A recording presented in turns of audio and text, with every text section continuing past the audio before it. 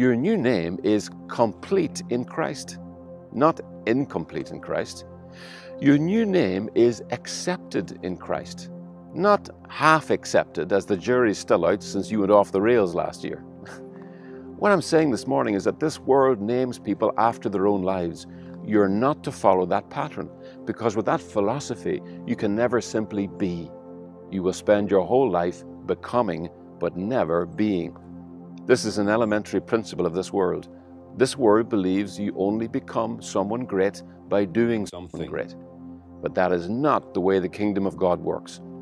You don't operate in the life of the kingdom by trying to become someone, but by being someone. Now that's worth saying again. You don't operate in the life of the kingdom by trying to become someone, but by being someone.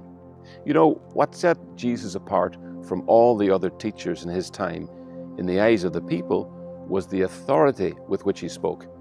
Let me put that another way. It was obvious to anyone who heard him that he wasn't trying to become someone special.